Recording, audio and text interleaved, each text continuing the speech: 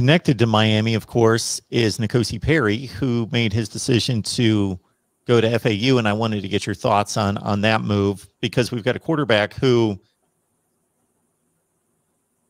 did not excel at Miami. He had his games, he had his spots. Certainly, it was great to see, as you've outlined here, him go out on a high note despite the loss, bringing that team back and really playing well in the bowl game against Oklahoma State. And, you know, he did good things where he was there at Miami, but, you know, would have never been a top-line starter at that level. But he goes to FAU, and how do you see his skill set fitting in? I think he would definitely thrive in that type of that type of environment. It was so beautiful to see the love from this fan base towards N'Kosi Perry. Do a lot of people think that he was given a fair shake? Probably not. But are the QBs on the roster right now better than him? Yes. And he didn't complain. He made mistakes. He continued to work on himself, and now he gets a chance. He gets 2 years to go to FAU and be the best QB that he can be. And more likely than not, stand out in a certain level of talent. I mean, you're going to be playing Old Dominion and Western Kentucky and Central Michigan and Eastern Michigan. You're going to be playing FIU, teams of that nature. So it's a little bit different. You know, it's a little different than your North Carolinas, your NC States, your Clemsons, and your Tallahassees, and your Dukes, your Georgia Techs. So you're taking just a little bit of a step down.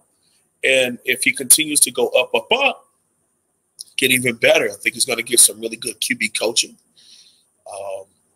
And he's going to play in basically a big spread. 4 wide and a tight end, 4 wide and a back. And he's going to be able to put that cannon to use in open space. There's rumors that there are a couple current Canes that will be following him to FAU. I'm not going to give any names, but there's been some conversations. So I think that also would be such a great move for those young men to go and make themselves better. Or if they stay and work their behind off and continue to get better at Miami. But QB is a little different. It's only one of them that plays. Almost every other position gets to rotate. If you're rotating QBs, probably not the best idea. I've seen it work, but probably not the best idea. But you can rotate receivers. You can rotate tight ends. You can rotate – heck, you can even rotate some O-linemen if you want to, if it's really that dire. Running backs rotate by nature.